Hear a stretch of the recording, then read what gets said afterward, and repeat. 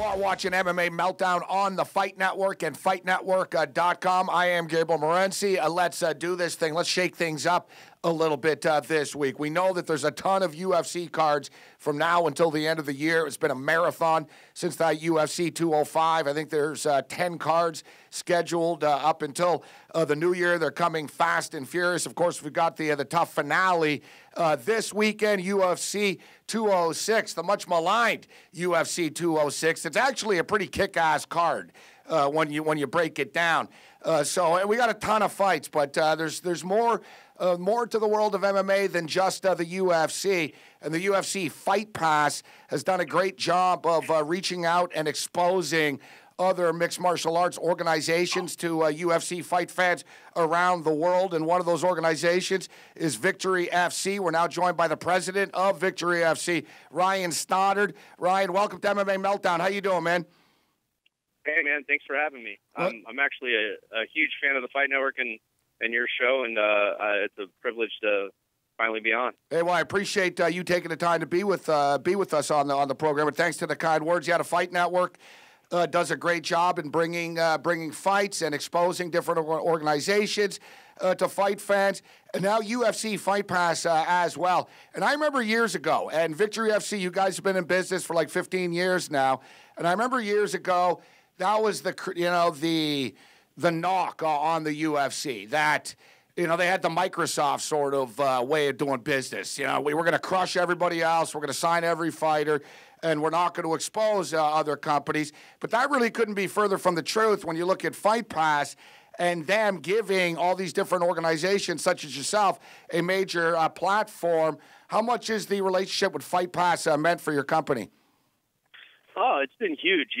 The UFC is running Fight Pass very much so like an actual network. I mean, they definitely keep tabs on us, and there are requirements that we must follow, so on and so forth. But for the most part, they let each product come in and do what they want, and in my opinion, that really makes for the survival of the fittest. So we've been able to come in, work our butts off for the last since January, so 11 months, and rise to the top of the shows on Fight Pass, and we're just honored that the UFC has given us that ability and platform, and we've tried to make the most of it, and the fans have noticed, and it's been a great experience thus far, and truly an amazing relationship. Now, when people think of fight towns, they don't think of Omaha, Nebraska. That's not the first fight town that comes to mind. But when I think of the Midwest and I think of Midwest fighters, they're just like farm tough. You know what I mean? They're all just freaking tough. And you've had so many of these tough guys come through your organization. Josh the Dentist Neer, one of the toughest guys ever to fight in any organization. The Ellenberger brothers. You've had Benson Henderson come through the company. What is it about the Midwest, man, that provides these just tough-ass dudes? Well, it's funny you say that about Omaha, because it really is very much a fight city. There's so many fighters that are from here that have been through the UFC. Jeremy Horn was born and raised here. Steve Jenham, who won UFC 3, maybe was a police officer in Omaha, Nebraska at the time of him winning. He still lives here. Currently right now we have Terrence Crawford, who is the WBO champion in I think 2 or 3 weight classes. So Omaha is very much so a fight city. But the problem is it's Omaha. Well, that's it. It's a fight city. You guys know that, but the rest of America doesn't know that, right? but we've been able to place some great guys in the UFC over the years. You talk about Josh Neer, and you go back through the history of Victory, even before I owned it. There was a fight, I want to say it was on VFT 4 or 5, and it was Josh Neer versus Spencer Fisher. And Sheerdog did an article once called The 5 Best Fights You've Never Seen. Really? And that fight was listed in there because it was legitimately, to this day, Jake Ellenberger still tells me it was the best fight he's ever seen. It was those two for 5 rounds just trying to take each other out. I've seen videos of it. I wasn't there live, but I've heard, all the stories and the fanfare. And, over the years, between great fights like that and producing, athletes like the Ellenberger brothers, currently Mirsad Bektic is in the UFC, making some noise. Yeah. You have Drew Dober. And then, in fact, our first Fight Pass broadcast was supposed to be Anthony Smith versus Elvis Mutapic, which is happening this weekend on the Tough finale. Elvis got pulled up to the UFC, and then Anthony beat Josh Neer, and then he got called up. So that must make you feel good then, right, when you see a fight that you booked in the UFC? You know what? Right now, there's actually two big fights happening here in the near future. One in the UFC, one in Bellator. And I originally booked them earlier this year, and now they're taking place in larger organizations. So, well, you're doing something right then, Ryan. Right? So you're doing something right. At the end of the day, I'm a fight fan. I look at our shows and our broadcasts, and I think that I like to go out and try to find unique talent.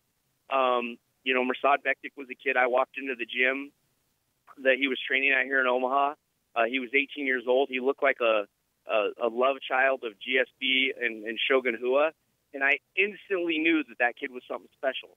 And look at him now, still undefeated, one of the top up-and-coming featherweights in the UFC. So I like thinking I have an eye for talent and being able to cultivate that talent and bring it up, but I'm also a fight fan. I know what people want to see because I know what I would want to see.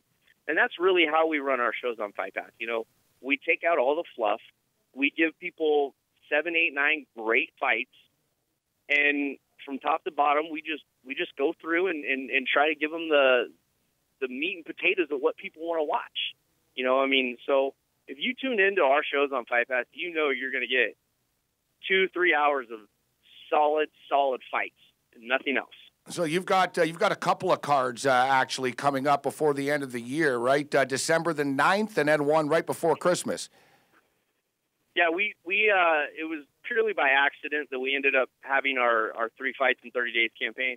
Originally, the December 23rd card was scheduled for November 4th, but then once TKO signed on with the UFC, we worked with the UFC to move our date to make sure that they had a very successful debut, and it just kind of happened that it's 3 shows, 30 days. We just had BST 53 last weekend, which was a fantastic card, sold out venue in Waterloo, Iowa. We're going into December 9th for 54 with two title fights on that one, and then BFC 55 December 23rd. So it's been a rough couple months getting into it, but now that we've prepared thus far, the shows are actually happening pretty smoothly considering the size of our company and trying to piece together 3 events of this size in that short a time. So I couldn't be happier with the people I work with. I couldn't be any happier with the athletes we have on our roster and our production team. And we're looking to close out 2016 the way we kicked off 2016. With some fireworks. Now, before we let you go, as we're conversation with Ryan Stoddard, president of Victory FC. Before we let you go, I know that you have some interest in putting on a card in Canada, and you said in the central Canada area. When you say that, is that like Alberta, Saskatchewan, maybe Manitoba? MFC was very successful in Alberta over the years. They had some strong fighters also competing in the UFC now. Not around anymore. There seems to be a big void out there in Western and Central Canada. And, as far as Eastern Canada is concerned, great fight market in Ontario, but think twice before trying to do a card in Ontario, all right? You need a lot of money and jump through a lot of freaking hoops. I guess as you start to branch out, you're going to start to deal with new athletic commissions, right? Right. That's always the fun thing. Initially we wanted to branch into Canada in early 2017. It looks like we're going to try to push that off to late 2017. But yeah, Winnipeg, Saskatoon, Regina. I had a couple conversations with Mark Pavlich, who, I as a promoter truly believe I'm one of the few, red-blooded promoters in the sport. An individual who, nobody gave me a big checkbook and said, here, go start this promotion. I bought Victory. I built it from what I considered scratch at the point I took it over and changed some things. And, I've come through that grassroots level to get our TV deal and really build it up. And I have a lot of admiration for guys like Mark Pavlich and Scott Coker and even Dana White and some of the people in the UFC, the way they help build and cultivate the sport. So I've had a couple conversations with Mark about Edmonton, and I see a very, very bright future for Victory in that market, as well as throughout the central part of Canada. And hopefully, eventually, the Ontario Commission starts to relax. I've never dealt with them personally. I'm just going by complete hearsay, but I've heard it can be tough to do events there. And as we continue to grow and expand, I look at basically from Kansas straight up, swapping through a couple states throughout the central part of Canada. That's where we would like to be, and those are the markets we'd like to come in and be successful in. And I like to try to create a schedule throughout the year as of sorts. Here in the Midwest, we have a real problem with college football. Here in Nebraska, the Nebraska Cornhuskers are everything from August until the end of November. So you can't do any shows around here during that time, including Iowa, Kansas, some of these other places. You got to be real careful on especially if you're holding a card on a Saturday. That's for sure. Yeah, so we're looking at Canada as a huge piece of our future. Everybody up there is so wonderful. Our publicist used to work with Mark. Scott Zer has been one of the nicest human beings I could have ever worked with thus far. And I'm seeing a trend amongst all Canadians that you guys are just terrific human beings. And, that you guys are massive fans of the sport.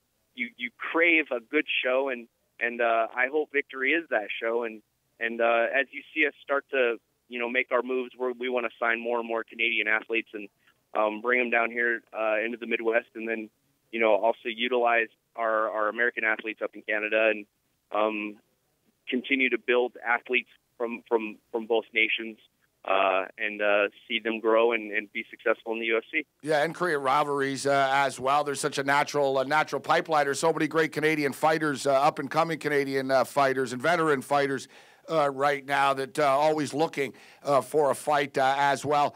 Continued success, Ryan, man. Great stuff. Congratulations on the TV deals, the UFC Fight Pass deals.